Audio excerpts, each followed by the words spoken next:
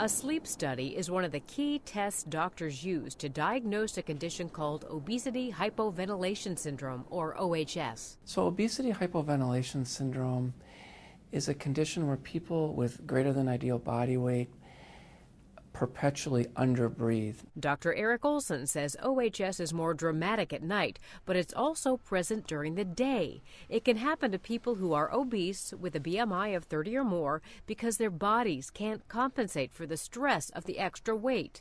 Oxygen levels go down and carbon dioxide levels go up.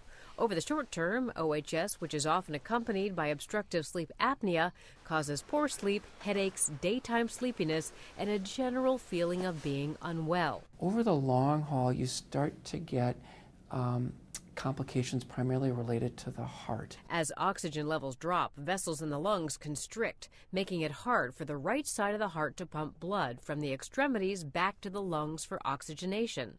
Over time, the right ventricle becomes enlarged and eventually wears out, causing heart failure. If you're diagnosed with OHS, it's important to get on the right treatment, and that involves using a positive airway pressure device, either c-pap or a bi-level pressure device. c-pap, which is also used for sleep apnea, keeps the throat open when you sleep by providing continuous inward flowing air pressure. A bi-level device boosts the breath taken by the patient. The bigger the breath, the more oxygen goes in and the more carbon dioxide goes out.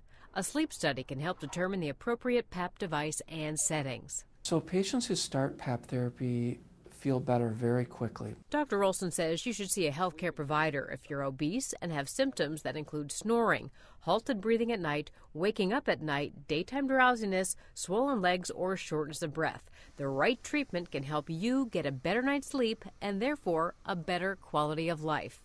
For the Mayo Clinic News Network, I'm Vivian Williams.